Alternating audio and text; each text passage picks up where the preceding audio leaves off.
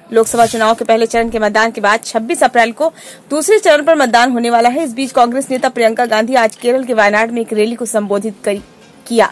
बता दें कि वायनाड राहुल गांधी का संसदीय क्षेत्र है। अपनी रैली में प्रियंका गांधी ने प्रधानमंत्री नरेंद्र मोदी के बयान पर प्रतिक्रिया दी है। कांग्रेस नेता ने कहा कि पीएम मोदी और अन्य भाजपा नेताओं के बयान से ये स्पष्ट है कि वे जनता की समस्याओं के बारे में बात करते हैं। रैली को संबोधित करते हुए प्रियंका गांधी ने पीएम मोदी और भाजपा पर जमकर निशाना साधा। उन्होंने कहा, अगर आप प्रधानमंत्री नरेंद्र मोदी और अन्य भाजपा नेताओं के बयानों पर नजर डालेंगे तो आपको मालूम चलेगा कि उन्होंने आपकी समस्याओं पर कोई बात ही नहीं की। उन्होंने विकास पर कोई बात नहीं की। वे वास्तविक मुद्दों पर कभी बात नहीं करते। कांग्रेस नेता ने कहा कि हर दिन वे एक नया मुद्दा लेकर आते हैं जिसका आपके जीवन से कोई भी संबंध नहीं है। इन मुद्दों का आपके विकास से भी कोई संबंध नहीं है। बढ़ती महंगाई और बेरोजगारी से भी इन मुद्दों का कोई भी संबंध नहीं होता। वे मीडिया को भी उन मुद्दों पर बात करने के लिए मजबूर कर देते हैं।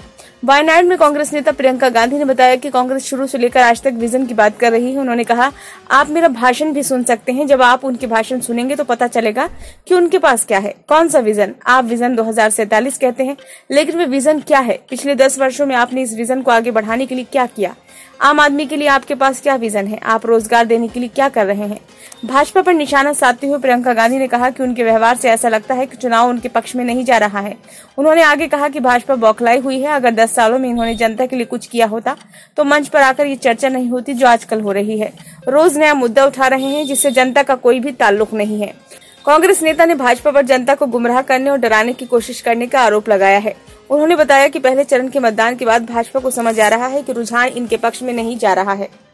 ब्यूरो रिपोर्ट, नई दिल्ली।